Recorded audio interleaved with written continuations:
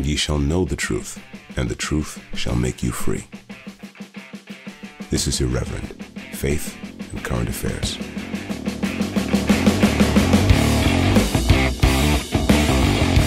Welcome to Irreverend, Faith and Current Affairs with me, Jamie Franklin, and I'm joined today by Thomas Pelham. Thomas, it's good to see you. How are you today? Yeah, good, thanks, Jamie. Good. Chilly. We were just talking before we started about how experienced we are as podcast hosts, and that was the most interesting introduction that I could come up with today. Well, Jamie, do you know what the most interesting? The most interesting. Do you know what, Jamie? Intergesting. We're not starting again. We're not starting again. We've already started now. This is genuine. This is what happens. Yeah. The most interesting. I was going to say. The most interesting intros, I feel strongly, are the two that I've done. Oh, yeah. When you've done them, they've been very good. When I've done them, they've been excellent. You see, they're full of verve and energy. Yeah. And no speaks. Anyway, right, Jamie, it's good to see you again, as always. I like your hat. Thank you. This is the Irreverend merchandise. I'm glad that you're not completely festooned this time, because it was a bit much. But you've got the mug as well. I've got the mug as well. Yeah. I mean, I'm genuinely using the mug every day now, more or less. So what I do is I have a mug for coffee in the morning, and then in the afternoon I've now got a mug for tea, which is my Irreverend Faith and Current Affairs mug, which people who are watching on YouTube can see. If you want to get your hands on this merch, you can by going to the website irreverendpod.com and click on merch, which I think will be in sort of the top right hand corner. Our child genius Seb has designed it to work really, really well. And we've also got a cool t-shirt, long sleeve black t-shirt with our Faith Not Fear design on the back, which is really, really cool, super cool. Don't take my word for it. Go on the website and you can see all the photos and order some. And they've been selling this week. I mean, people are sending us photos talking about how great they are. How happy Daniel seems to be, he's in London at the moment, isn't he? He seems to be on a sort of mission to sell as much podcasts to London media personalities as he can. What's he doing? I don't quite know what he's doing. Which media personalities? He's seen Hugh Edwards. Andy Lyons. Apparently he's got a mug. Okay, that's good. Well, yeah, he works for a publisher. Yeah. So he's not really a media personality as much as we like him. I think he decries such a notion. He's seen Roger as well, hasn't he? He's seen Roger as well, so he's been busy chin wagging. Has he given Roger a mug? I hope so. I like to think that he will have done. I would like so as well. So just to repeat, if anyone wants a mug or anything, you can. These are a good time to buy for a Christmas present as well. By the way, that's another idea. irreverendpod.com. And get your merchandise there, as well as everything else to do with the podcast. So if anyone ever says to you, if you ever say to anyone, I listen to this really cool podcast called Irreverend Faith and Current Affairs, and someone says to you, well, how do I find this podcast? All you need to do is say, they've got a website, irreverendpod.com, everything's on there. Yeah. Do you know what, Jamie? Do you know what? Yeah. What? I notice that you've written out an explicit sort of intro. That's what I'm going to read this out in a minute. You're going to read that out now, are you? Okay, because I was going to say we're already off script. We could. Coming up. Do you want to read coming it? up? Yeah. For those of you who would like to know what we're going to talk about today, coming up, eco-anxiety at University of Anglia. East Anglia, that should be. Sorry, East Anglia. I was going to say. Sounds very. Twits. Very... Go on. Twits on Twitter. Mm-hmm. Our newish. We've done 3 now, haven't we? Segment. This week's one is excellent, by the way. Yeah. Rishi pledges billions for COP27 after attendance U-turn. Do you know what? It's a real. It's quite something for that sort of grief, isn't it? Yeah. Don't comment on it now. This is just the intro. This is just for people. Okay, sorry, so they know what's coming. Sort of meta commentating here. Bishops come out for gay marriage in the CofE. Question the Rev, and much, much more. But first, and then we were going to plug the merchandise, but we've done that already. Yeah, I'll do this quick advert now, just to say this is not a sponsor of the show. They're not paying us. I just want to help them out. the King Alfred School. So I'm just going to read out this advert for anybody who's a teacher who might be looking for a job. Classical education is making a comeback in the heart of England. The King Alfred School near Dudley, West Midlands, was set up to offer a British education based on reformed Christian values and the great books of the Western canon, rated good by Ofsted in their latest inspection. It's their first inspection, by the way, so that's a very good result. The King Alfred School is looking for a Christian teacher to teach our combined reception and year 1 class. If you are a teacher who would value small class sizes, a beautiful and wholesome curriculum based on the cultural heritage of the Christian West, then the team at the King Alfred School would love to hear from you. Desirable attributes include genuine Christian faith, qualified teacher status, early years experience, maths and English subject strength, as well as being musically and artistically gifted. Please apply by email to the head teacher at kingalfredschool@outlook.com or visit their website at www.thekingalfredschool.co.uk for more information. And I'll put all that stuff on the show notes for anyone who didn't catch it. The head teacher sent a really lovely email. In fact, she's been to did she come to our Irreverend Live event? He's a man. Is a man, sorry. Who are you referring to? I can't remember now. Different school entirely. You're thinking of someone else. No, the head teacher's a very nice man called Thomas, who I haven't met personally, but I've corresponded with him. And I support what's going on at school. I think it's really good. Do you know, I met Bishop Lewis of Lewis recently, Bishop Will of Lewis. He came around to see how things are going. He's a nice chap. And check up, just, pastoral visit. It's good. Yeah. And pretty interesting chat. And he was telling me about a Catholic school where the head teacher stood up for the open day for parents, prospective parents, and said 2 things which I think were quite good. He said, firstly, this is an unashamedly Christian school. We will teach your children Christianity. We won't force them to believe anything, but that's what we'll teach them. And the second thing he said was, you're going to go to many schools and they're going to say, we're going to prepare your children for life, but we are going to prepare your children for death. And I thought that was really good. I thought, and I wish there were more. I like it. Yeah, it's quite morbid, but yeah, it's a bit of an odd one, but it's right. Absolutely right. That's what the Christianity is about, preparing you for death. I mean, obviously, sort of not being the end, not being the final thing. So I really liked that. But it's sad that King Alfred School is so far away. Dudley, West Midlands, long way away from here. Yeah, we need more schools. Like that. Yeah, sure. Maybe if it goes really well, they'll start a franchise or something. Yeah, well, we'll read out the adverts if they do. If they want us to. I mean, depends on how long the adverts are. There, there is. It's probably about as long as we're going to go. There's a limit, yeah. But this is fine. Right, should we do a bit of scripture? We should, yeah. So just for people who are new, let's do the thing about people who are new, because we had a very, very good response to Pete Hitchens. So I love the YouTube comments. I love reading them. One of them said, Tom, that apparently you do a lot of really good stuff on the podcast, but this person was saying that you say "I don't know" at the end of your sentences too much, and you should just end your declarative statements and perorations. Just end them, and don't feel like you need to say, "Oh, I don't know." Do you see what I mean? I do see what you mean. Yes, I'll try. Because you should have confidence. That's what the guy was saying. You should have confidence. I know you're confident anyway, but you should have confidence. Like, this is what I think, and this is the end of my statement. Yeah. Okay. Yeah. So that was one, and then there was this other person. I mean, sometimes things. Obviously, I'll try and be as gracious as possible, being a follower of Christ and everything. But this guy had written, there was 5 minutes of just completely irrelevant waffle at the beginning of this podcast. And, irrelevant waffle, is that what they call it? And that would give me no desire or in any way to subscribe to it. Get to the point. And I was thinking, firstly, 5 minutes is not very long. That's the first. I mean, if you think that's a long time, you haven't been looking at the rest of this podcast, because I can tell you 5 minutes is nothing.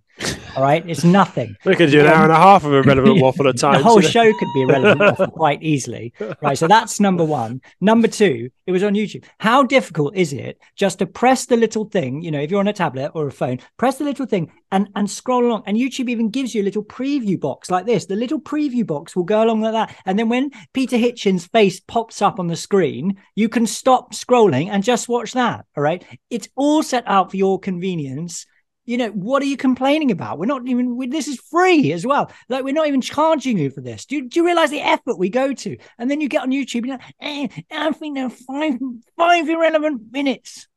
Also, I mean, the general consensus on Telegram, at least that I've been following, is that the Peter Hitchens interview was interesting, but the sort of the debrief was more so, and I think I quite like that. You know, I've read one person say that. Well, that's the only time I've had anyone say anything about it. So that's a general consensus. I mean, you know, going by climate science and all that, general consensus, 100% consensus. 100%. I think I'm not prepared. I don't know. I thought the interview itself was really, really interesting. It was interesting. And, it was enlightening. I mean, obviously, I'm just joking about the feedback, but I really enjoyed reading the feedback, and it's mostly been like really, really encouraging, and really grateful. And if you're new to the podcast, we welcome, and we really hope that you enjoy this. We're Vicars in the Church of England. We talk about current affairs, and we do a little bit of scripture normally at the beginning, and we have guests and stuff. You know who I want to have on? I haven't asked him yet, but I'm confident. I don't know if he listens. Is Nick Dixon. He's a stand-up comic who he hosts the new Daily Skeptic podcast. Oh, yeah. He's really funny. And at some point, I'm going to send him an email and ask him to come on. And I hope he says yes, because he'd be really, really good. Well, we could go on their Daily Skeptic podcast, couldn't we? That'd be fun. Well, they don't have guests. They mentioned us this week. They mentioned you, don't they? I don't know. I haven't listened to it, but I've heard from people that they mentioned us, and I'm pleased if they. I mean, as long as it's complimentary. If there's any disrespect on there, I'm going to be. We got angry. 2 mentions this week on the Daily Skeptic website, because we also got sort of mentioned as something of an aside in an article about Peter Hitchens. Black Pill, which is an interesting article, worth reading. That gave us a bump in our Buzzsprout stats, by the way. Yeah, so if anyone wants to write about us on any major websites where there's a huge amount of traffic, please feel free. And do, of course, link to the podcast. You can just do it by the website if you want, reverendpod.com. That's fine. Don't need to contact us or ask permission. Just go ahead. Right, let's do the scripture. Prayer. Shall I do the prayer this time, Tom? You go on then, Jamie. Go on then. Okay, so we'll begin with the Lord's Prayer, which we will do. We'll do in the Book of Common Prayer version this time. And so, if people want to pray with us, please do. So let us pray. Our Father, which art in heaven, hallowed be thy name. Thy kingdom come, thy will be done, in earth as it is in heaven. Give us this day our daily bread. Forgive us our trespasses as we forgive them that trespass against us. And lead us not into temptation, but deliver us from evil. Thine is the kingdom, the power, and the glory, forever and ever. Amen. The inn, I always like the inn, because it's very, very sort of enlightenment kind of spheres kind of sense, isn't it? In the sphere of earth and in the sphere of heaven. That's what I was thinking of being. Anyway, good. Yeah, it's a funny one. I don't really think it makes any difference, but I just like to conform to the Book of Common Prayer. So Matthew 7. So we're going through little bits of the old Sermon on the Mount. At the moment, so we're at Matthew 7. We need something else, by the way, when we finish our Sermon on the Mount, because we've only got a little bit. We can open that up to listeners, to write in and ask what sort of what book would you like us to look through? Which would you like? We could do an epistle. An epistle would be nice. Yeah, I was thinking maybe the Book of Philippians. That's my favourite epistle. Anyway, so write to us irreverendpod@gmail.com if you'd like to suggest something. Anyway, here's the reading. Christ speaking. Judge not, that you be not judged. For with the judgment you pronounce, you will be judged, and the measure you give will be the measure you get. Why do you see the speck that is in your brother's eye, but do not notice the log that is in your own eye? Or how can you say to your brother, let me take the speck out of your eye, when there is the log in your own eye? You hypocrite, first take the log out of your own eye, and then you will see clearly to take the speck out of your brother's eye. Do not give dogs what is holy, and do not throw your pearls before swine, lest they trample them underfoot and turn to attack you. So that's our reading for today. It's a good one, isn't it? It's a great one. I that last passage, I think a friend of ours at college quoted it about 3 times a day at times. That was like his kind of it's a thing, yeah. His sort of mantra, wasn't it? His like MO, his modus operandi. Just maybe think of him. It's very intense, sort of, Yeah. But, in a good way. Yeah. So one of the interesting things about this passage, when you read those 2 bits together, is there's a sort of it reminds me, in the book of Proverbs, when it says in the same verse, I think it says, answer a fool according to his folly, and don't answer a fool according to its folly. So it's like it contradicts itself if you take it as a kind of sort of this is what you should do in all circumstances type text. And I sort of think a bit like this, because there's this stuff about not judging, removing the speck from your own eye, etc., etc. And obviously that's really important, and we try and sort of speak about that quite regularly, given the subject matter of the show and the sort of spiritual danger of analysing quite a lot of stuff that we disagree with and behaviour that we don't necessarily approve of. And then there's this bit in verse 6 when it talks about don't give to dogs what's holy. Sorry, my kids are having a sword fight outside. Not a real one, I hasten to add.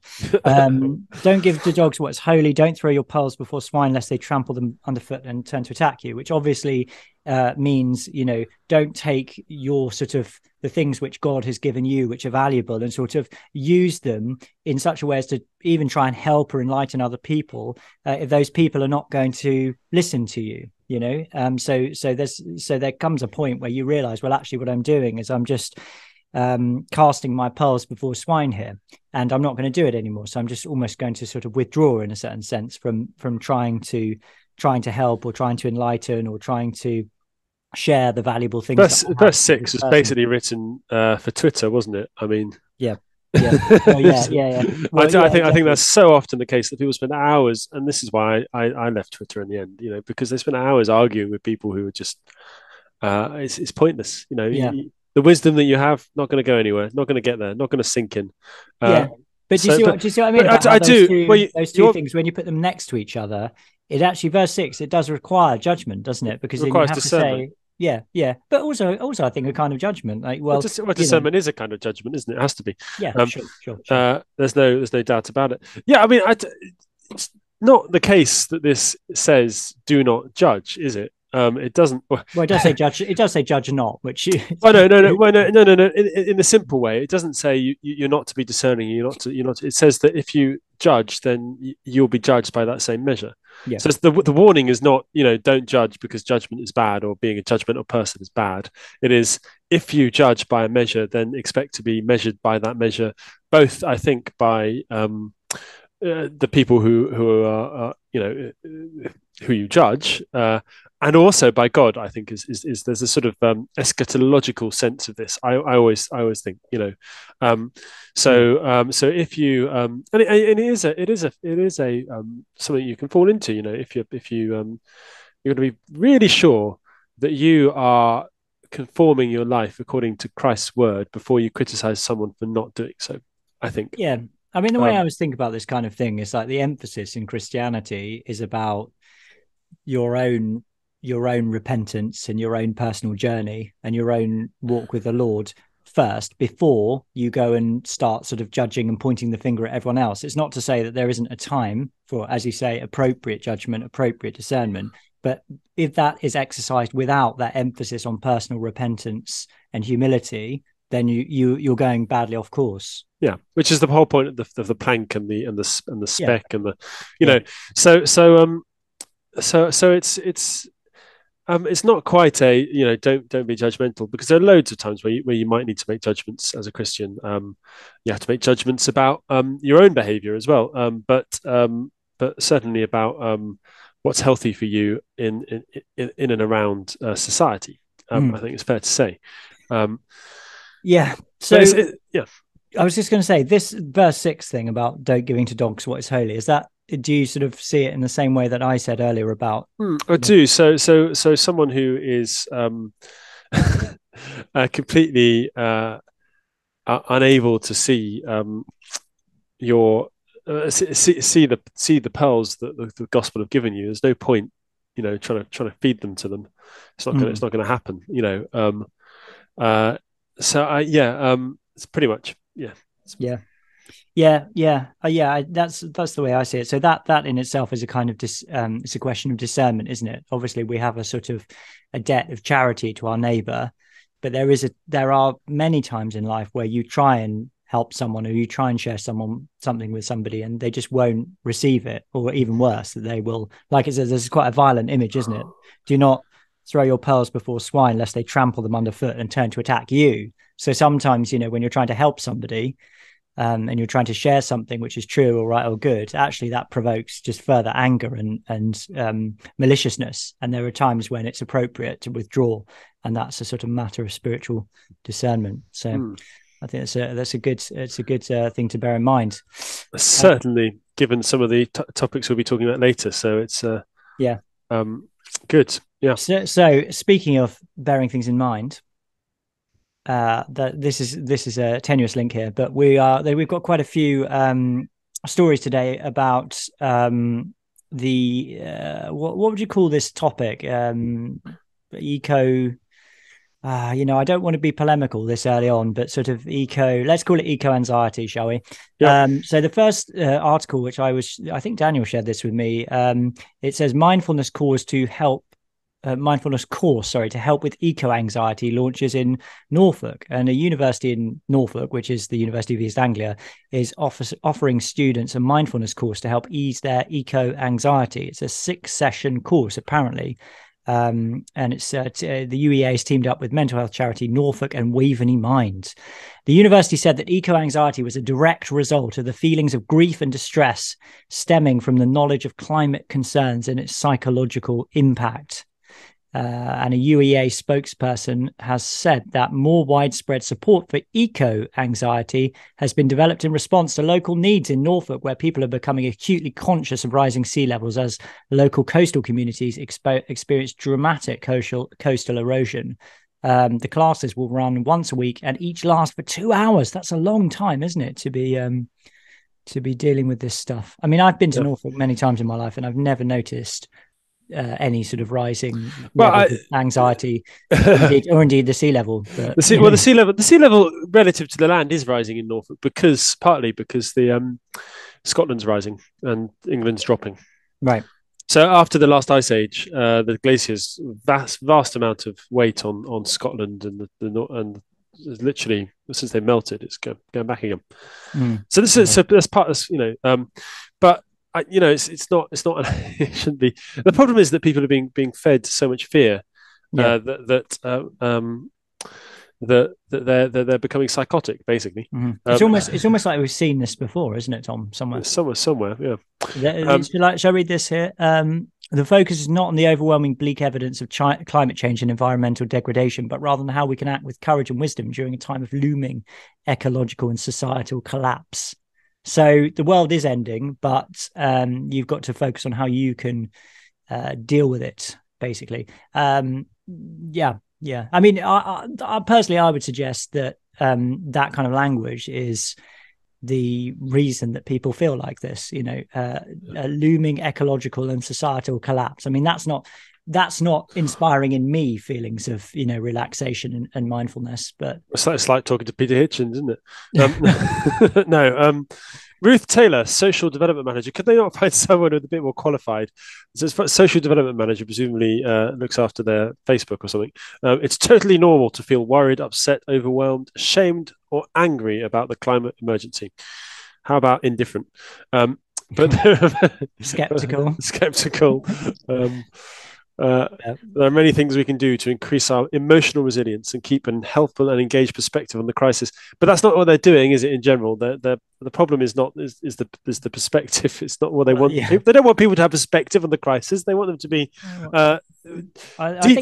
deeply invested in the narrative. That's what they want. Anyway, yeah, it's interesting, isn't it? Because on the one hand, they want to scare everyone and convince us that we're about to experience an economic and societal collapse as a result of climate change, but then they also realise the psychological damage that's being done, particularly to young people.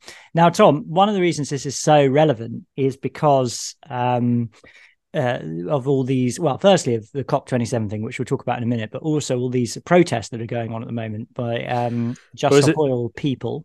Is it time for twits on Twitter? Yeah, and this is, so I feel like I should caveat this. So it is time for twits on Twitter. And we need a song for twits on Twitter, by the way. Just that's a separate issue because it's a new feature. But I do really feel like I'm about to play a video and I sort of don't know how I feel about it because this is an example of a young person who has been traumatized clearly by this, this language, this apocalyptic, highly emotive language. And she's clearly lost all perspective, and I do feel sorry for her, but then she has actually filmed it and put it on Twitter. So, it is out there and it's apt to be commented on. So we need to be gentle, then, don't we? Gentle but fair. Well, I mean, she's not gentle, and I have to warn listeners as well. There is one naughty word in this, and what I'm going to do is I'm going to cough when I think that word is, so that no one hears it. But if it might be easier just to go back on the soundtrack, Jamie, and just put a blip in. It might be. But it might be more interesting if I try and cover it up. Give it a go, anyway, in fact, I've forgotten when it is. So I think I know when it is. Anyway, because this is a family show. And also, I don't want to have to go through, on YouTube, you have to go through this whole thing of like, is there any obscenity and blah, blah, blah. Anyway, so, hang on a second. Right. So let's see. You've got the sounds. The sound is up. And remember the way the game goes is you have to say stop when you want to make a comment. I've got a comment to make quite early on. But let's go. Let's begin. Hello, my name is Louise. I'm 24 years old, and I'm here. I'm here because I don't have a future. All right, I'm stopping it there. Now, just to be clear, where she is. Where she is on the M25. Okay. Later on, gosh, sorry, I said I didn't want to crack up. Sorry, it's just she's on the M25. Later, maybe I don't know whether you can explain this to me, but sorry. Later, she says she's on a gantry. Now, what is a gantry? I don't know. It's like one of those. She's high up. She's climbing one of those where the signs are. Nowadays, you get them quite a lot in smart motorways, don't you? Okay, so what I can see is like she's got some kind of cord around her neck, but the traffic is still sort of going backwards and forwards. So I'm not really sure what this protest is. So she says, I'm here, meaning like I'm on this gantry because I don't have a future. But I thought it said because I do have a future. Does she not have a future? No, because she doesn't have a future. So just listen to it again. I'm 24 years old, and I'm here. She's looking around a lot. Because I don't have a future. Yeah, so I get it. I've got it. Don't have a future. The thing that's interesting about this, right, is she's very posh, isn't she? She's got a very posh voice. So it sounds to me like she's from a wealthy background. Yeah. And it's interesting to me to observe, and many people have observed this before, that lots of these protesters are actually very, very middle class or even upper middle class.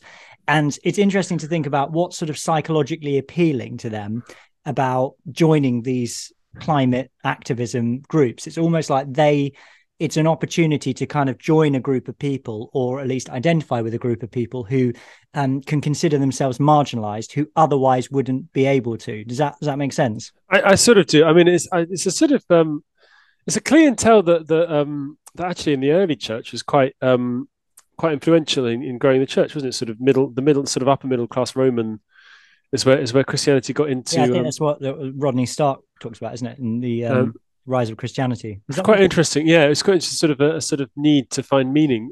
Guys, if you're considering joining a group of protesters, don't join Just Stop Oil. Join the church. Join the local parish church. Yeah, definitely. It's quite countercultural. And you don't have to do stuff like this as well. I mean, carry on. And you have a future. Like you literally have a future in Christ. So there you are. That's good. Yeah, so she definitely should join the church. She's here because she doesn't have a future. All right. So that's can you hear this all right, by the way? I can, yeah. I mean, how long ago was this written? Did this come out? Because I mean, in the short term, it's already been disproven, hasn't it? I mean, unless something horrible has happened. November 8th. So okay, so she's already had sort of 2 days of future, presumably. Anyway, exactly. Yeah, she meant like medium to long term, I suppose. But it wouldn't sound the same if she said that. All right, let's go. Let's go. And you might hate me for doing this, and you're entitled to hate me. Hang on. But I wish you would. Okay. No one's entitled to hate her. We shouldn't hate her. We don't hate her. We don't hate you. I don't feel no hate. No hate here. I like the sort of drop, the sort of very London sort of thing there to suddenly drop the gloss or entitled to hate me. You know, go from very posh. It's great. Reminds me of school. Estuary English, isn't it? Yeah, it is a little bit. Yeah. Go on. So hang on. Oh no, I've lost it now. You've lost it. Wait a minute. Here we go. Carry on. So we have to listen to that bit again. I'm here because I don't have a future. Sorry, we've heard this, right? And you might hate me for doing this, and you're entitled to hate me. You're entitled, yeah. But I wish you would direct all that anger and hatred at our government. They are betraying young people like me. I would love to be there if they did their lawful duty to their own citizens. I'm part of the Just Stop Oil Coalition. Hang on, stop. Yeah. Lawful duty to their own citizens. I mean, it's not against the law to. It's not against the law. There's no to have oil, is it? At the moment, no. There's sort of. I don't quite know where she's going with that. It sounds like helpful, but it's actually not helpful. Anyway, go on. Also, the other thing I would say is like having a political movement that is animated by hatred is not a good idea, in my opinion. I don't think you should turn your hatred and your anger towards the government and start hating them. I think that when we perceive an injustice or something that's wrong, we can act appropriately to try and address it, but always in a spirit of charity and a concern for the mutual flourishing of our fellow human beings. So, I understand her anger, but I don't think that she's given good advice there personally. Anyway, let's carry on. All new oil and gas licenses in the UK. What we're asking for is what all the scientists are asking for, what the United Nations are asking for, the International Energy, the IPCC. All right, okay, so she's saying everybody's asking for no more oil licenses and just to stop oil. All the scientists apparently are saying this, and there's a slightly strange sounding body. For what the United Nations are asking for, the International Energy, the IPCC. All right, so I don't know what the International Energy is. Is that just a kind of force in the world that's saying, somehow sort of telling us that stop oil. We shouldn't have any more oil. Do you know what? It's very annoying. It's very annoying when she says things like, because we've already discussed that she sounds quite middle class, probably reasonably well educated, wealthy, unlikely to freeze to death in her own home this winter due to oil being too expensive. Now, true. Even if we. Which is if we literally just stopped or we did what they wanted, we would probably all have a real problem this winter. Particularly the people on the end of that bell curve who are poorer, who are less resilient for whatever reason because they're unwell or they're elderly. Opening new avenues to getting oil is helpful because the old ones are in the possession of international states that we don't necessarily want to remain friends with, regardless of opinion. It'd be interesting, wouldn't it, to hear what her view on the conflict between Russia and Ukraine would be. But no, it's not just that. Saudi Arabia, Iraq, but we're all for Saudi Arabian. Yeah, I know. Well, they murder the right sort of people, obviously. Spicy. That's a spicy comment. But the point being that increasing our reliance on or increasing our independence would not necessarily be a bad thing, even within if we accept the overarching narrative framework that she's working within, that we want to decarbonize our economy in the short term. Becoming independent would be probably a quicker way of decarbonizing, because carbon neutral or carbon negative technologies are actually quite expensive to run. Tom, come on, this is way too complicated. Haven't you heard their slogan? Just stop oil. Okay, it's it's just all the scientists want this. All the scientists, literally every single scientist, everybody who's got a GCSE in double science agrees. No more oil. Just stop it. All right. Stop it. It's as simple as that. Yeah. Don't think. Just stop. Okay. It's as simple as that. I understand. Just stop like that. No more. Right. No oil. It's like 5 letters. No oil. Very, very clear. Okay. But just in all seriousness, though, this thing, all the scientists say this. I mean, this is what we all hear all the time. Is all the scientists think this. Really, all of them. Literally every single scientist in the world. There's the same thing that was said about everything that happened with COVID. And, all the science. And it's science, indeed, not even the scientists. They're just the high priests, aren't they? The science. International Energy says this. International Energy and the science. That nebulous force which exists mysteriously in the universe agrees. Anyway, let's carry on. Keep on. How many more people have to say we don't have a livable future if you continue licensing oil and gas for you to listen? Why does it take Hang young on. people like me? We don't have a future if you continue licensing oil and gas. How many more people is it going to? Probably quite a lot more people, actually. I think you're way less likely to have a future if we stop licensing oil and gas, because we'll become so poor we'll be so vulnerable to invasion by Russia and China. Presumably, Communist Party. The future she desires is one of menial slavery upon a sort of agricultural labour with hand-drawn plows and pitchforks. Yeah. In which case, why does it take all of this? Why do I have to come up with the gantry? How many more people would it take for everyone to become Amish? How much more? When will you listen? Yeah. Okay. Right. Let's carry on. There's still another minute of this, so we need to listen to something. I think the F-bomb's coming soon. Up on a fucking gantry on the M25 for you to listen. Sorry, I just had a frog in my throat. Over 1,000 people in the UK died.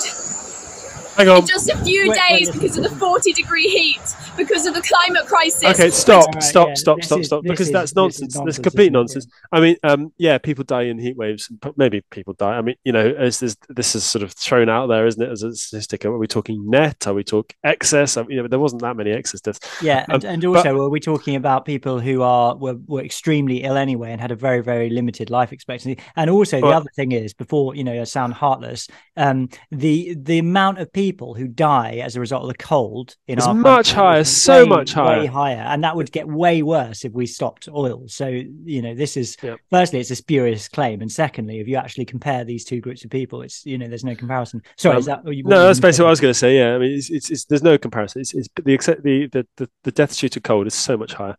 Yeah, it's nonsense. Anyway, go on, keep it going. I mean, it was hot. I mean, I felt like I was going to die. Did you? I quite enjoyed it. No, not really. But it wasn't that nice. We had a lot of barbecues and sat around in the shade. On those days when it was like 40 degrees, you had a barbecue.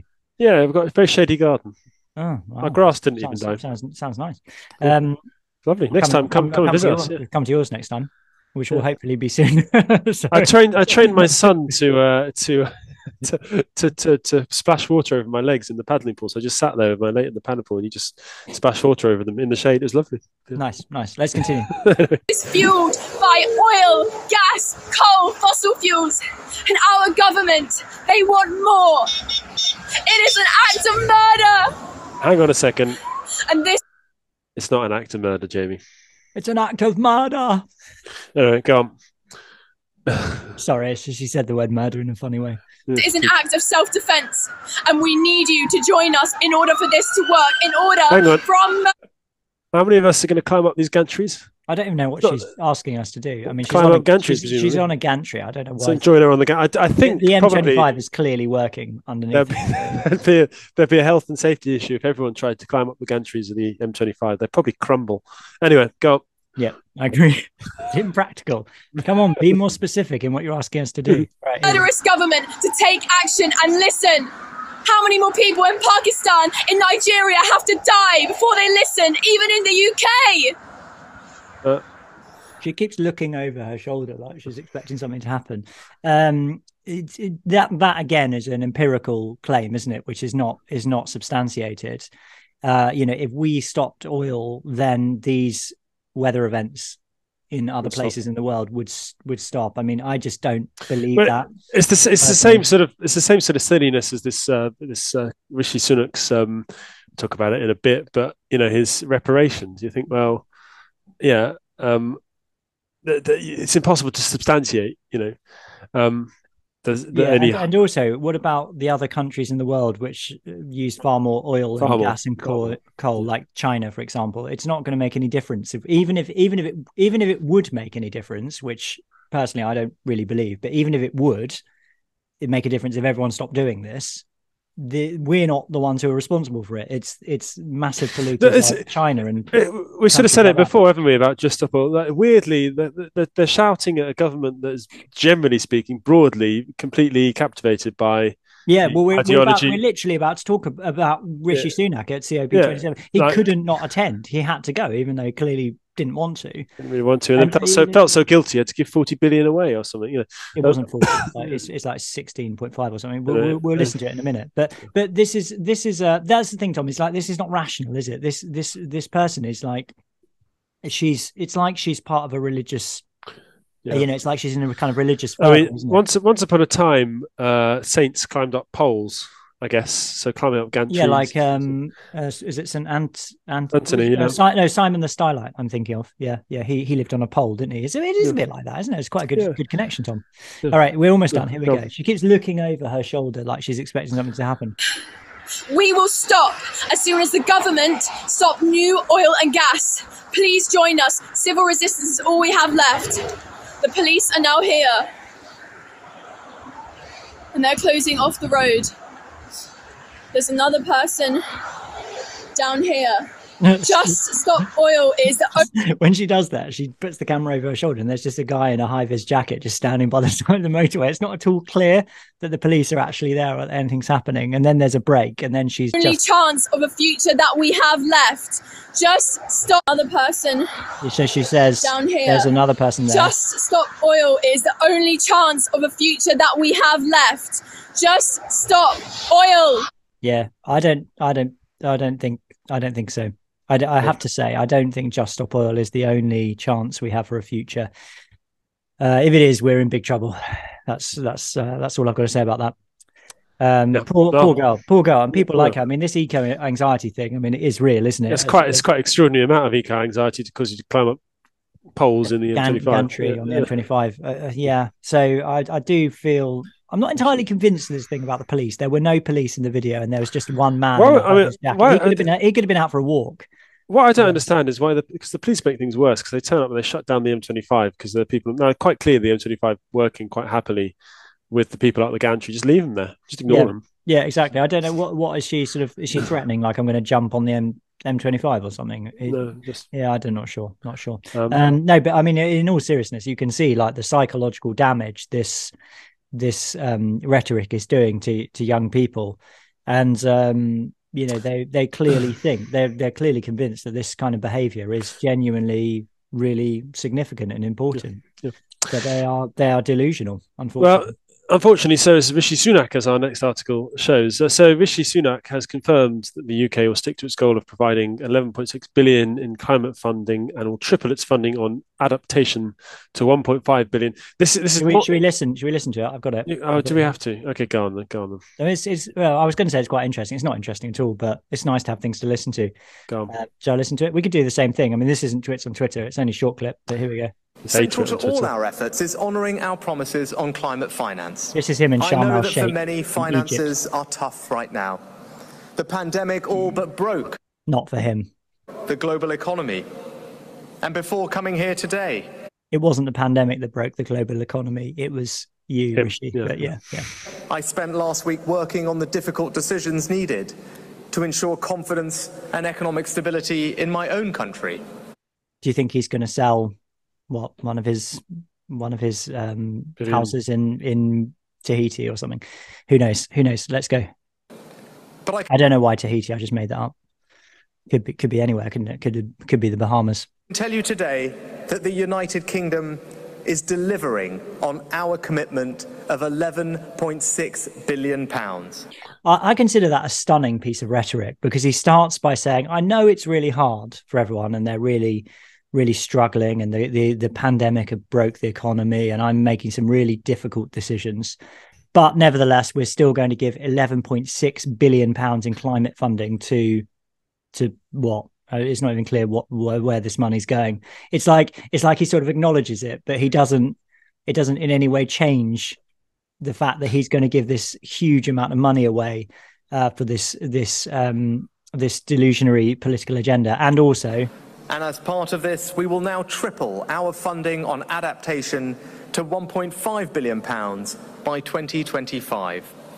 But let me tell you why. I don't really want to hear why, to be honest with you. To me, it's very, very. So one of the things I would ask in this kind of thing is what actually is climate funding, and what is adaptation? I mean, that's literally all it says. Do you know what adaptation is, Tom? I think it's like Oh dear, it's like where you pay. I don't really know.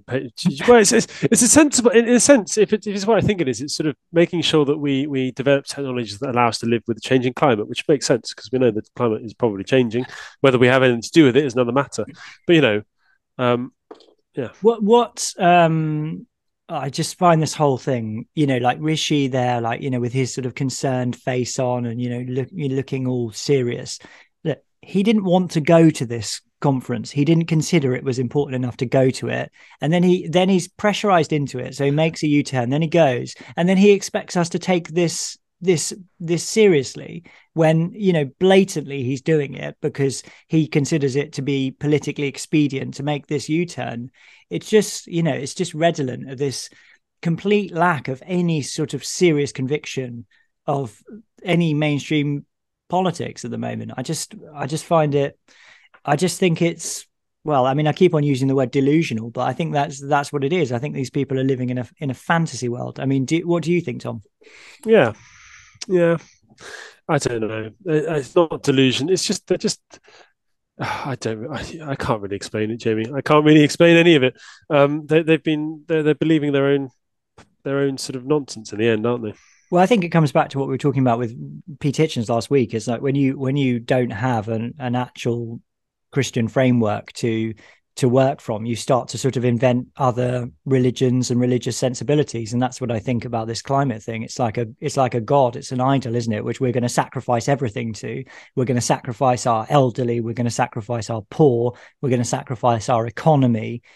All of this money is just going to be poured into a black hole because we have this abstract notion that if we spend all this money on unnamed things in the area of climate funding and adaptation, that we're going to be able to change the weather such that we won't have extreme weather events, and that the world will be a better place. I just think it's insane. And as part of the insanity, we are now talking about seriously talking about paying reparations to other countries for being the first country to industrialize, which is madness, because of course the Industrial Revolution is what enabled us to end slavery, end the menial drudgery work of simply subsistence farming, which 90% of the world did until then. Well, pretty much 95% probably of England was set,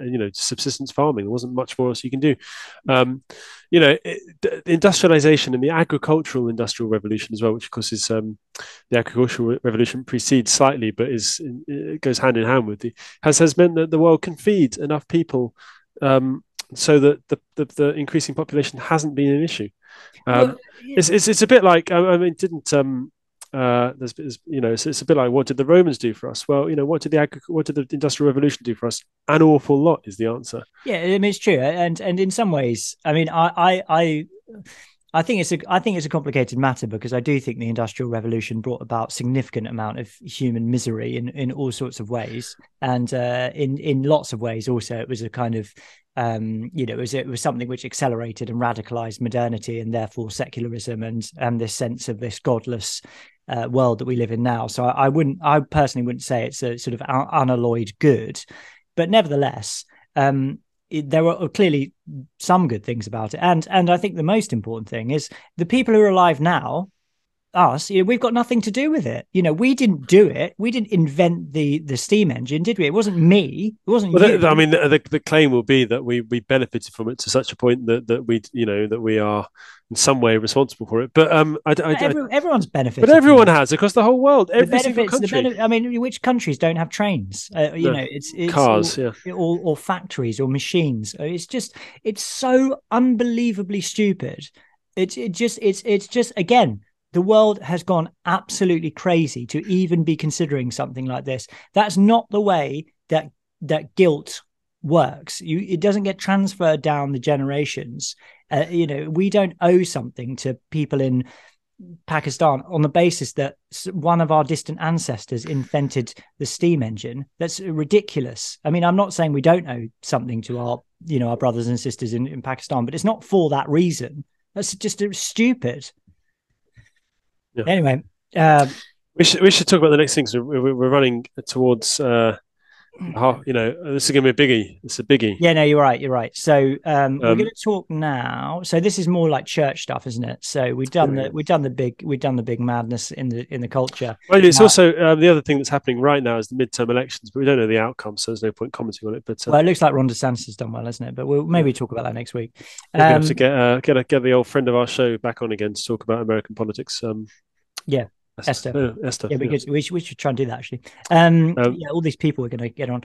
So shall I set this up, Tom? Yeah, go on. Let's do this. So basically, so it's hard to say, isn't it? Because there are all sorts of people who listen to the show, but let's assume that most people they're not entirely au fait with the situation in the Church of England. So I think it's fair to say that in the Church of England there are lots and lots of different theological tribes or groups and viewpoints, and it's a somewhat contested space, if you want to use that kind of language, and there's all sorts of historical reasons for that.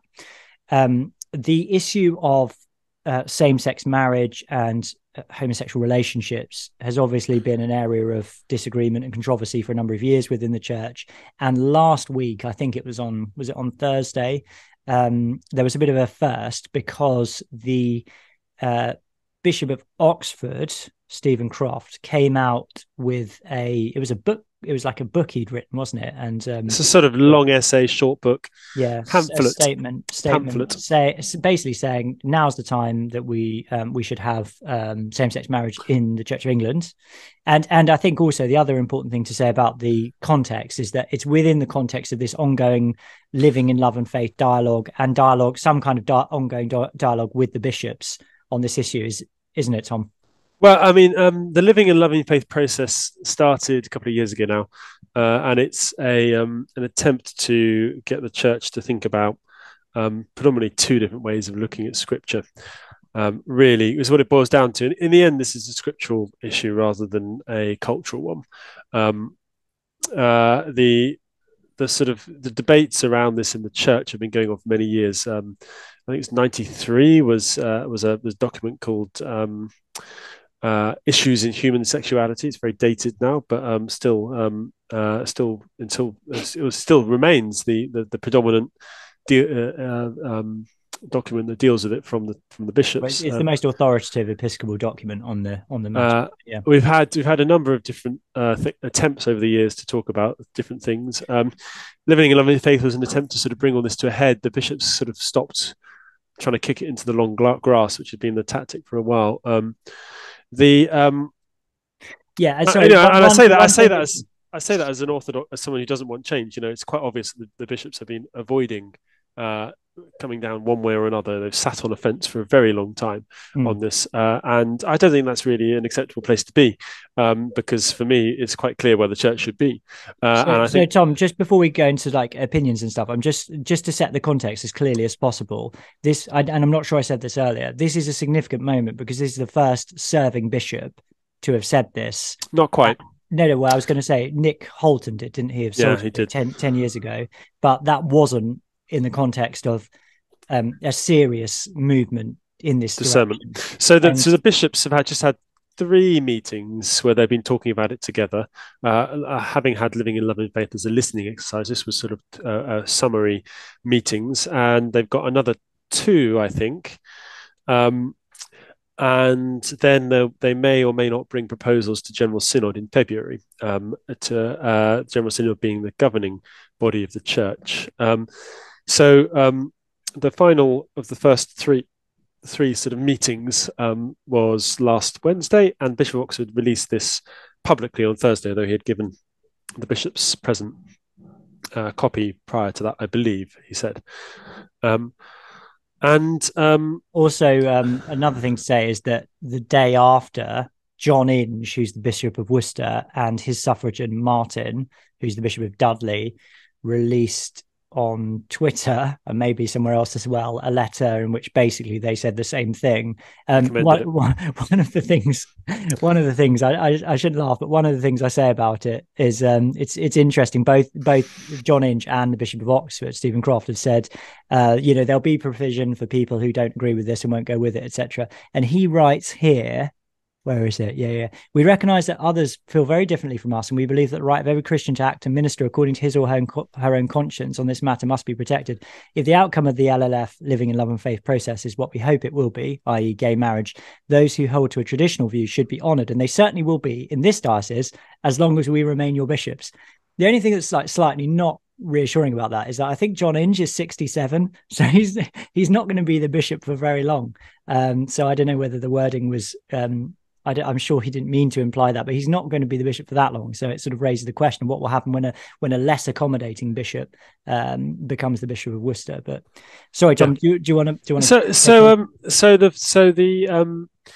In the end, this whole issue comes down to how you read Scripture. Is Scripture authoritative in all ways? And it's basically Dr. Stephen Croft, who's the Bishop of Oxford, would argue that the Scripture no longer speaks authoritatively to our culture in the matters. Tom, I'm not sure that's true, is it? Effectively, he does because he has to say something like that. He basically says that the cultural understanding of homosexuality has moved on from the understanding that they had in the Bible, and so therefore it no longer speaks to our culture. I don't think that's what he said, was it? I think it's effectively what he says. Oh yeah, but okay. But I'm just trying to take the letter. Of what he said. I'm just trying to. I always spell his name with a PH, but it's a V, isn't it? I always find that a strange spelling. I think what he said, and I've not read the document because you have to pay for it. I've just read the press release, or the Twitter release, or whatever. But I think basically what he said is that he used to have a traditional view on this, and as a result of speaking with and having experiences of knowing gay people, he decided to go back and sort of re-look at the Scripture and see if there was another way of thinking about it. And indeed, that is what he's found. And now he's convinced that there's, sufficient, wriggle room in the way you might interpret Scripture to allow for this way of thinking about things or something like that. I don't think he would say that the culture is, sort of supervenes upon the Scripture. This is quotation from Ian Paul's blog, and this is from page 34 of Stephen's pamphlet.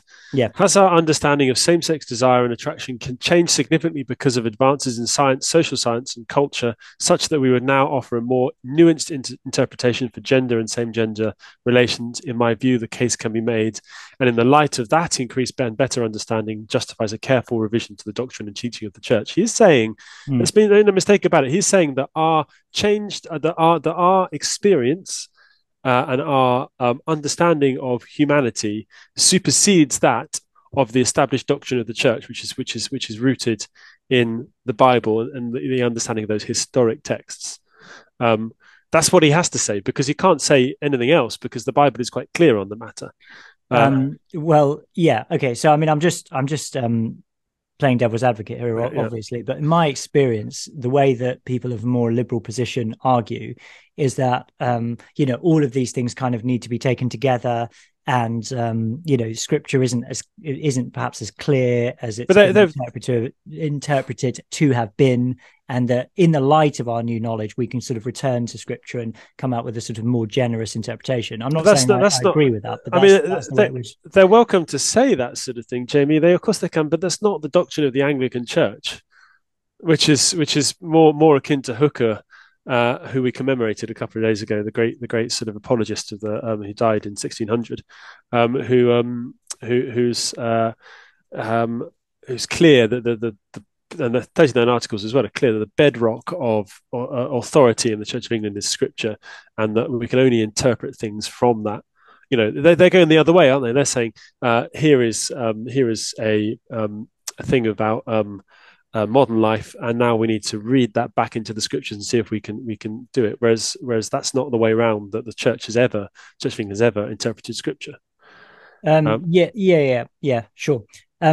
In a way, I mean, all I'm trying to do is I'm just trying to establish like what is actually being said. What's being said is effectively that the crux of it is the culture has changed. The church no longer speaks to culture, so therefore we need to change what the church says in order to engage with culture. That's what the core of the argument is, isn't it? Yeah. So he says at one point in his document, he essentially says we are seen to inhabit a different moral universe to the culture around us, and therefore we need to close the gap between us and the culture. Now, just to my mind, you know, to my mind, the important thing is that, you know, where the church is at as a result of this. But one comment to make about that is that in terms of a sort of hermeneutic for, you know, theology and reading scripture, it's not a very good one for all sorts of reasons. Regardless of what you think about this issue, it should be obvious that the moral paradigms or the ethical paradigms of the culture around us are not, for some reason, authoritative, and they don't have an authoritative bearing or weight upon the church. I mean, for example, if you were in a culture with an extreme patriarchy, like there is in certain places in Asia, you wouldn't look around at that as a Christian and say, well, this is great that women are, you know, forced to behave in this way, and, you know, that they're subjugated by men, and that they have no freedom, and they have no moral agency, and they think of our sort of doctrine of marriage as hopelessly liberal. Therefore, we're going to sort of make our religion conform to this extreme patriarchy. I mean, this is the point that the chap called Joshua Penduk makes on Twitter, isn't it? He says, I look with interest to seeing the bishop's defense of extreme patriarchy in the Middle East, the defense of the caste system in India, of polygamy in Africa, for ensuring that Anglicanism remains consistently and universally against radical cultural dislocation. And I think Archbishop Cranmer, who we're going to talk about, this sort of makes quite a good sort of kind of pulls out some work by Richard Niebuhr, who outlines a number of different ways the church can interrelate with culture, and essentially the orthodox and historical and traditional way of the church relating with culture is not that culture is unanimously good or that it's unanimously bad. It is that the innovations that culture bring need to be weighed against the Bible to be tested. That's the key, isn't it? So Augustine can use sort of the Greek pagan philosophers in some of his attemptings to understand the nature of God, but in order to do that, he has to demonstrates how they are sound from a biblical perspective. You know, he relates it to the plundering of Egypt by the Jews. The idea that the jewels of culture can be taken, but only if they're tested against the Bible. Yeah. I mean, that's a good book, by the way, Christ and Culture, by Richard Niebuhr. But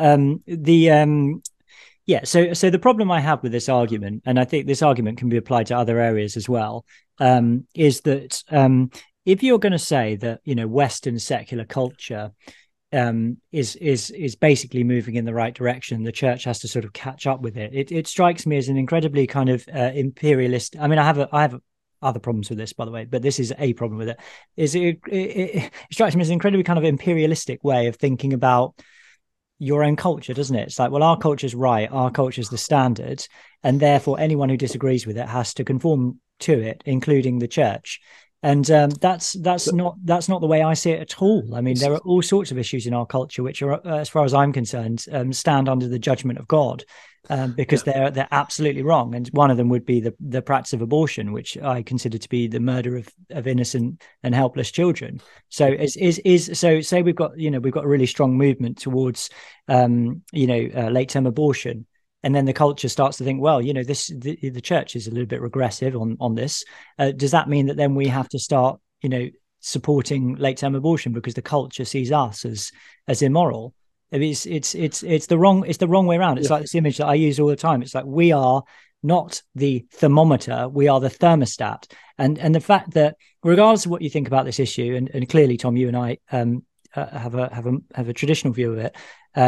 But this, apart from anything else, this demonstrates like a complete loss of confidence in the Christian faith, because we're no longer able to say, no, this is what Christianity is. and the culture may hate that. But ultimately, we're not here to conform ourselves to the culture. We're here such that the culture should conform to us. And there are warnings about this throughout the Bible. I mean, the church in Laodicea, for example, we've been through in our talkings through Revelation. Jesus himself says that people will hate you. You know, don't think I come to bring peace. I've come to bring division. The whole Bible is about this. In morning prayer readings, the lectionary, it's been about the book of Daniel. Yeah. You know, you don't come. Yeah, so do I. But you don't come away from that book thinking, oh, wasn't it great how Daniel and his friends conformed completely to the Babylonian culture, and then they all came to see that the God of the Jews was the right God. It's completely the other way around. Daniel and his friends are faithful to the God of Israel, and then the God of Israel judges the powerful rulers of Babylon, and they are humbled, and by and large they repent, and they come to worship the true God. It's not through compromise and conformity that happens. Sorry, carry on. But the problem comes, you know, I mean, there is going to be a sort of crunch problem in the Church of England reasonably soon, and I'm not going to start predicting where the Church of England is going to go. I doubt that Stephen's proposals will be adopted by Synod, not least because they are changes in doctrine and therefore require a supermajority, which there is not. Just to be clear, they need a 2/3 majority, and the overwhelming consensus of people who know about this kind of thing is that is not possible. That won't happen. So in one sense, you know, what's he doing? They're trying to seize the narrative, and that's again something that, regardless of what side of this debate you might be, doing this sort of thing might be considered to be sort of jumping. Maybe working against the sort of collegiality that was implied rather than expressed deliberately, but you know, certainly they're being very noisy about this, and every few days another couple of bishops seem to be releasing letters, which is keeping it nicely in the press for them. Which is, you know, there's a sense in which there's a sort of coordinated action going here to keep a narrative of the church will change, the problem is, you know, what is the church going to do? There are a number of options, one of which being a sort of what Stephen suggests, and again we said that's probably unlikely to be affirmed by Synod.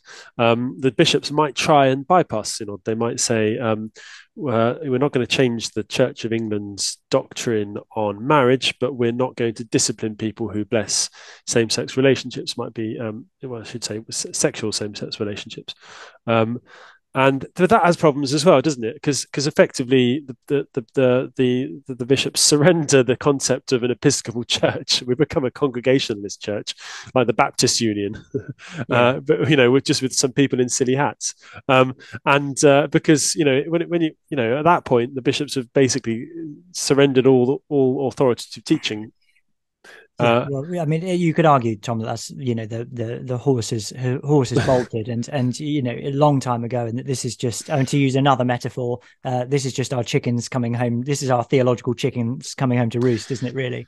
But the thing about this is, Tom, I think you highlight that thing about they've done this not within the context of a agreed process, but they've unilaterally decided to do this, and they use language of people who have this viewpoint will be honoured and they'll be accepted, and they'll be, and Stephen Crofts even talks about episcopal provision, meaning alternative oversight of bishops, which we already have for people who believe in male-only priesthood and episcopate. But at the same time, number one, Stephen Crofts says it's a justice issue in his letter, and so I don't really see how he can say, on the one hand, there's a historic injustice here, but we're still going to honour the people who are committed to that historical injustice. And then the second thing is, I think it's really quite disingenuous to just suddenly come out with this, and then to say, oh yeah, but we honour the people who disagree, because the implication of this is going to be that people who hold to a traditional view, which is, by the way, still the teaching of the Church of England until it's changed by Synod, what it's going to do is it's going to remove the episcopal protection and covering from people who have a traditional view of marriage and human sexuality, and it's going to mean that it's harder I mean, the point that Archbishop Cranmer makes is that it's going to be harder for people who have that view to become bishops, but it's also going to become harder for people to get jobs as priests, because this legitimizes the narrative that the church is moving in a particular direction, and that this is a justice issue, that we should have spoken sooner. And regardless of what is said about, we should honor people who have the other view, it doesn't matter. It doesn't matter if you say that, because only one thing is going to happen, and it's going to be that people who don't have a view which conforms to the culture will come under increasing pressure either to conform, or they will be marginalized. And that's exactly the point that Archbishop Cranmer makes when he talks about Philip North. So Philip North is a bishop, a suffragan bishop, so sort of deputy bishop in the Church of England, who does not affirm the ordination of women to the episcopate and to the priesthood. And he was offered the role of was the Bishop of Sheffield, wasn't it? So he was chosen by the Crown Nominations Commission to be the Bishop of Sheffield, but he suffered such abuse from people who disagree with his position that he actually withdrew his candidacy for that position. And Cranmer writes here, this is North speaking, right? So if as Christians we cannot relate to each other within the bounds of love, how can we possibly presume to transform a nation in the name of Christ? The highly individualized nature of the attacks upon me have been extremely hard to bear. Indeed, the more that one is called a bigot, hater, or misogynist, or accused of advocating sacralized sexism, the more one might be inclined to bury one's head in the sands of resignation. So the point there is that we can talk about mutual flourishing, and we can talk about love for each other and honoring each other, and so on and so forth. But that is not the way it gets worked out in reality. And Archbishop Cranmer actually, he's got a screenshot of some tweets here where somebody's retweeted what looks like a sort of traditional response to the Archbishop's statement on. Oh no, is this about this? I don't know actually. It's not about this. No, this is an older one. But the point is that some of these characters are still going, aren't they? Jeremy Pemberton quite famously lost his license to officiate because he entered into a gay marriage. Andrew Forshaw Kane is at the head of arguments. So sorry, just to clarify then. So basically somebody posted something that was sort of the mainstream and in line with the teaching of the Church of England on human sexuality. And then an account called the Church Mouse wrote, "What is this about?"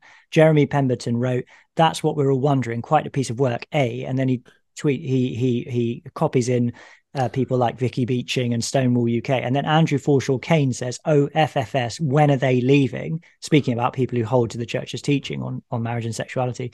"Please, someone put us out of their misery." So the point is, he's just saying the point that Archbishop Cranmer is making. I assume Archbishop Cranmer is actually liberal on this matter.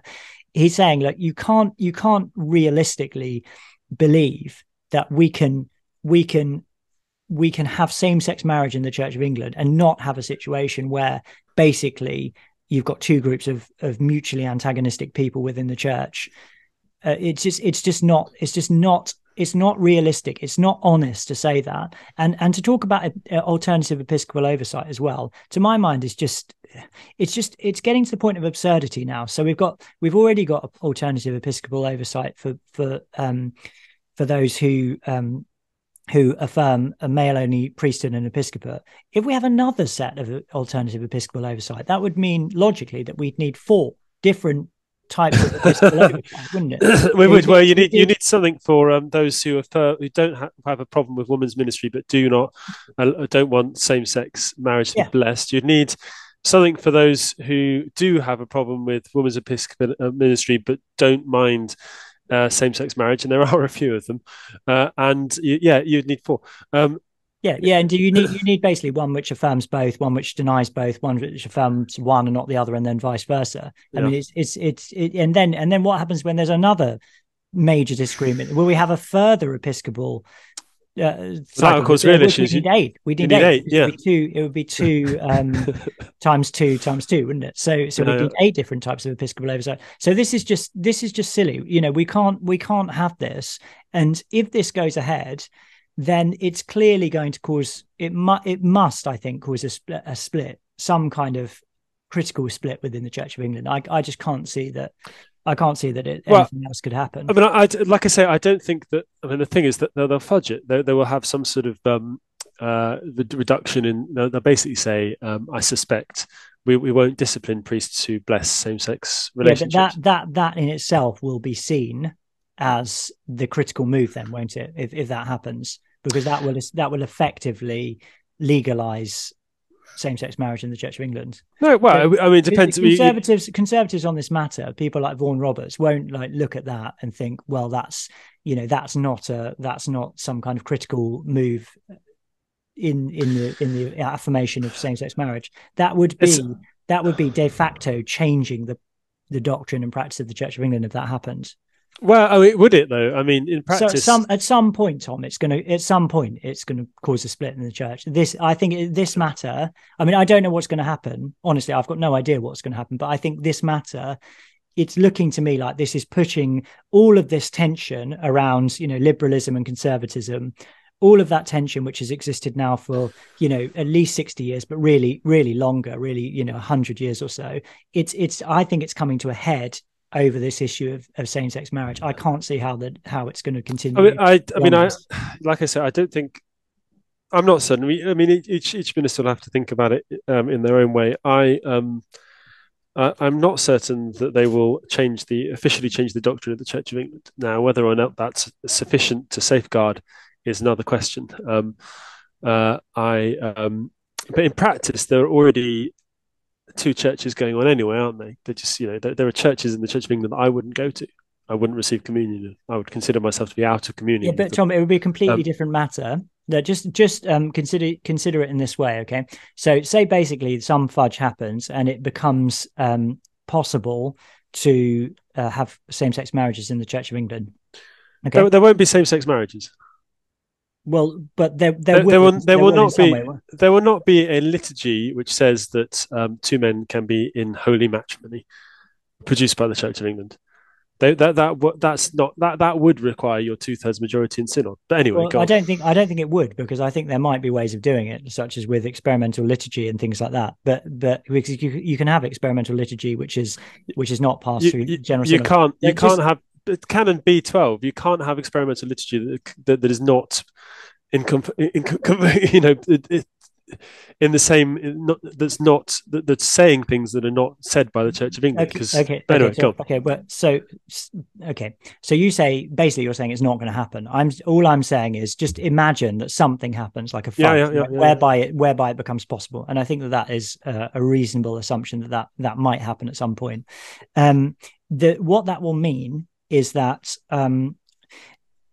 the expectation of ministers who are not in, say, conservative evangelical churches is liable to change in quite an extreme way. I think it's fair to say, because then it will be an option as to whether or not you as a minister perform same-sex marriages, essentially. So if you then refuse, then it doesn't take a genius to work out what's going to happen.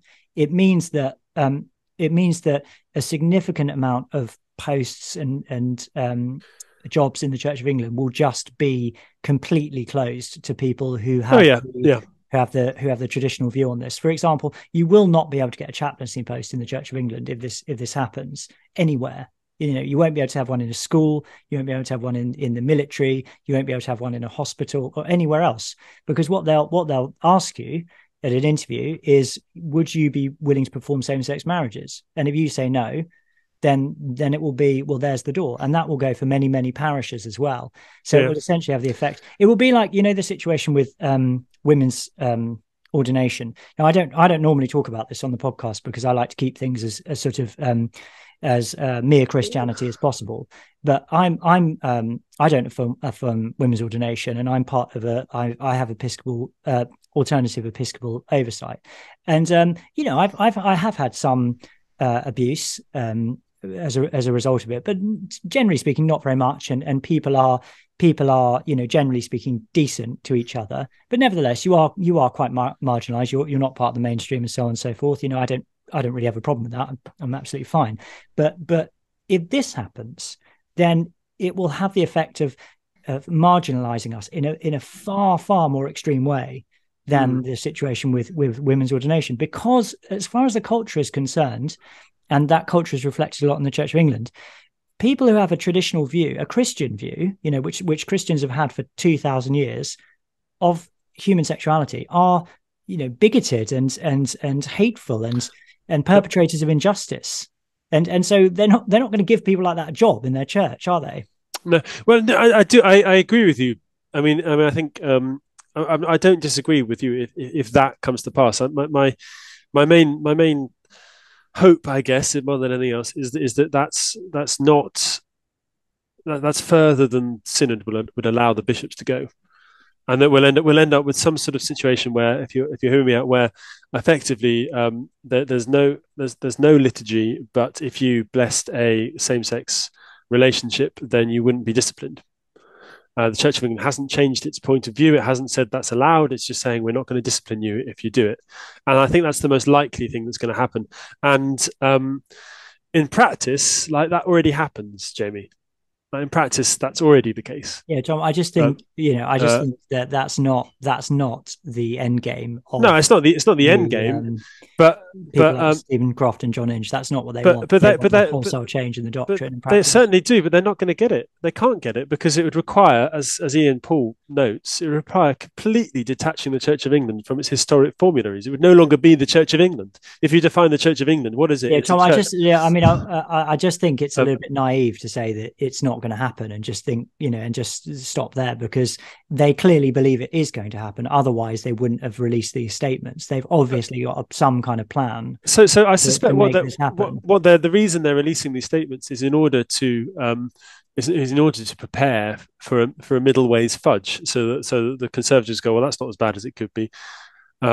I suspect that the cynic in me says that's what they're trying to do, I think it's a bad thing if discipline is released. Like I say, I believe in an Episcopal church, not in a Congregationalist church, but I could probably continue ministering in a faithful diocese under that fudge in the end, because leaving would require me to abandon my flock, and that would be really troubling. There would be a point at which I would have to leave, where I couldn't in all integrity stay, but I'm not certain it would be there. Now, I mean, accuse me of falling foul of salami slicing, if you will, because I'm aware that that's the problem. But on the ground in my parishes, that wouldn't change things, because I would just say, that's not what I do. But I think it does have the capacity to change things on the ground, I have to say, because it would change your parishioners' view of the church and the church's ministry and function. I'm not saying it would sort of change it sort of critically or anything like that, but I do think it would change things. Anyway, we should probably leave it there for now. I mean, this obviously is going to continue. I mean, the thing I feel about this, just as a sort of final comment, is I really think that this is a very significant moment in terms of, as I say, that tension and contradiction really that exists within the Church of England is rising to the surface now. And I do think at some point there will be a critical moment where the church goes in one of two directions. I just can't see how this can continue. Yeah. So we'll see, won't we, Tom? We will see. I think in the end we will see. But I trust in God. He's built the church, and in the end the church will continue. Of course, the Church of England maybe go apostate, but the church will continue. Yeah. Amen. Should we do some Question the Rev? A very quick Question the Rev. Go on. We've got, according to your schedule, we've got 8 minutes. So is that all right? That's all right. Yeah. Okay. Well, so Tom, having had that quite intense conversation, it's now time for some of this.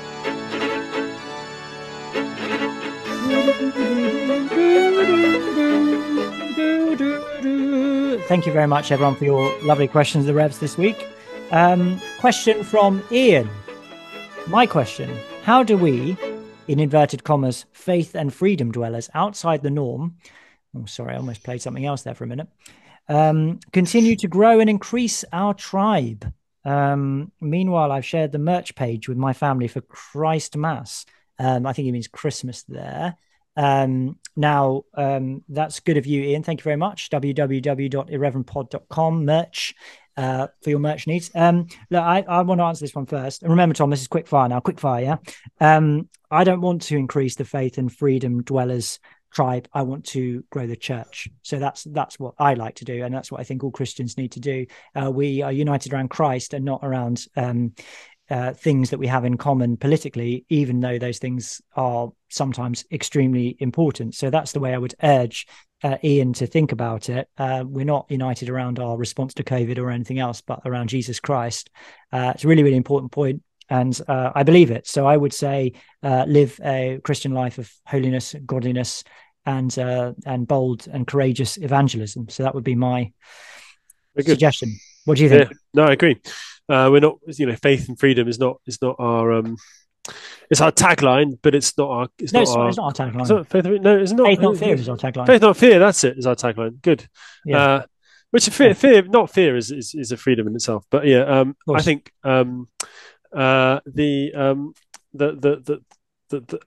that's best grown because it's a good outcome of God's kingdom, in a sense, where people are living in freedom. Of course, true freedom is serving God. Yeah. I've got no time for the idea that people should be at home, not going to church, and united with other Christians over the internet, over their their abhorrence of what happened over COVID. Now, I have the same political idea, but I believe in the church. And I shared some thoughts actually about this on my Substack account, which you can go on. You can find my Substack. I can't remember the address, but jamiefranklin.substack.com, I think it is. It's called Good Things, and I wrote a sermon for All Saints Day where I shared some thoughts about this. The church, believe in the church, believe in Christ.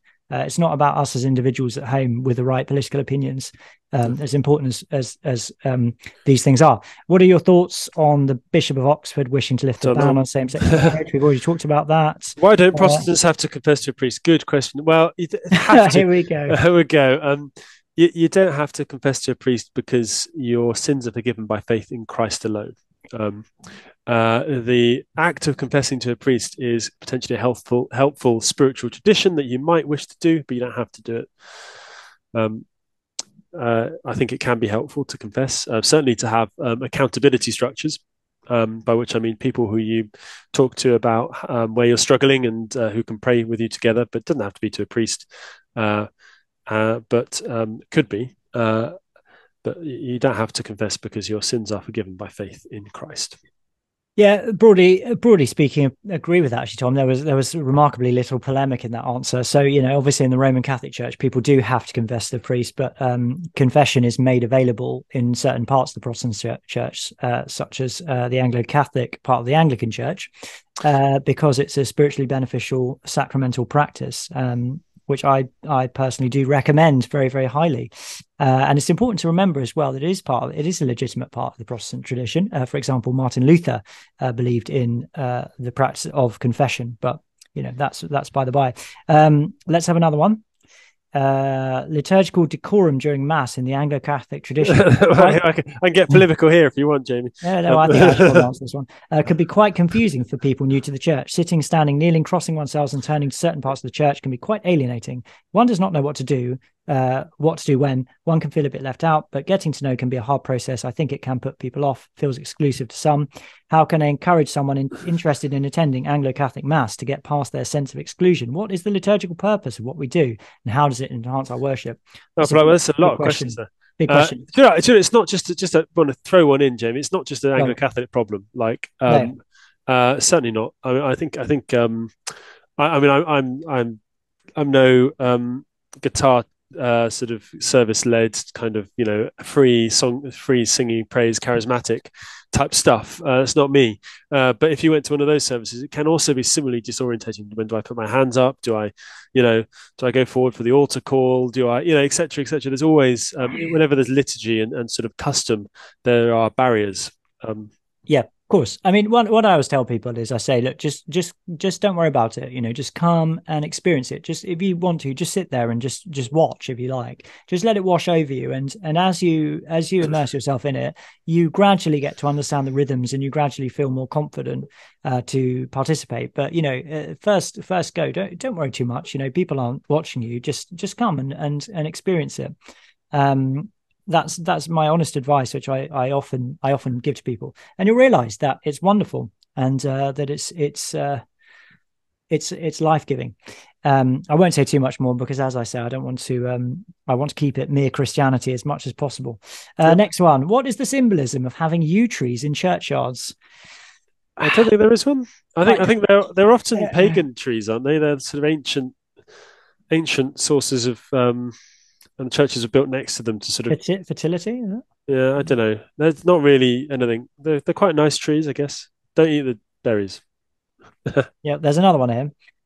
This is the last one. We've got 2 minutes. What is the spiritual significance of us having a prime minister who neither swore his oath of office on the Bible and who performed a ritual to idols on the doorstep of number 10 before entering? And there's a video of Rishi Sunak. I think he's putting some little candles down in front of the door of number 10 Downing Street. Well, it's not entirely clear what he's doing in that video. On the one hand, obviously, would rather, as we said before, rather a Christian prime minister because God blesses his faithful in many ways. I think. On the other hand, there are plenty of examples of righteous non-Christian rulers in the Bible. Cyrus being one who released the Jews from captivity, despite being spoken of quite favourably in the Bible, despite being a Babylonian and worshipping the Babylonian gods. So I don't know. It's and God uses. Is that right? Is that right? I think do you think that's right? I mean, he's spoken of as God's instrument, but I'm not sure that they're sort of commended, even in spite of them being pagan. Not commended, maybe, but they're used by God. As far as really I was getting. Yeah, at, okay. All right, there are plenty of Assyrian, Babylonian, and Egyptian kings that are used by God, despite the fact they are pagan idolizers and idolaters. So there is a significance there, but I kind of take a 1 Corinthians view in this in the end. Like I don't believe that the pagan deities that Hindus worship are real deities. They have no power. They are he may have invoked them, but they have no real meaning. No, I mean, I have a different view, I have to say, Tom. I spent some time in Malaysia when I was about 19. I might have been 20 actually, and saw a lot of the Hinduism that goes on there. And I think there's a deep spiritual darkness actually associated with Hinduism. I have to say, I don't know how committed Rishi Sunak is to his Hinduism, but to be honest with you, I hope it's not much. And I think that.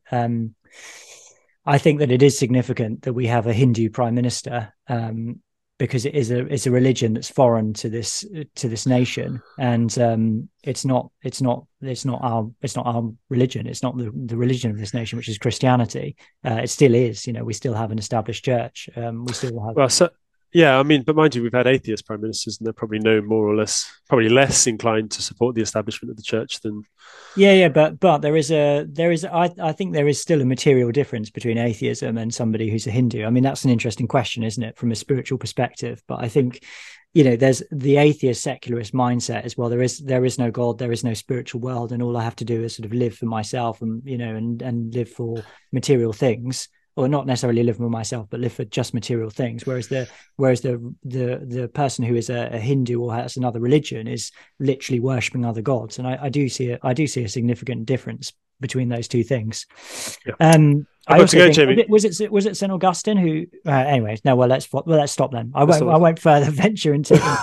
I've got to go. Do you want to do a quick prayer before? Have you got time for a quick prayer? Of course, yeah. I can pray. Go on, Tom. You do a quick. Heavenly Father, bless the listeners of this podcast. Bless them, and bless all those who we've spoken about. Especially bless that poor lady on a gantry with discernment, and quell her fears. May she know your love and light. And not the darkness of panic. We pray that Rishi Sunak comes to know your Son, our Lord and Saviour Jesus Christ as well, that he may be turned from darkness into light. And finally, we pray your blessing upon all who have listened. May this have been edifying for them. Amen. Amen. All right, Tom. Good. Thanks for your time. Thank you, Jamie. Thanks everyone for listening. Bye now.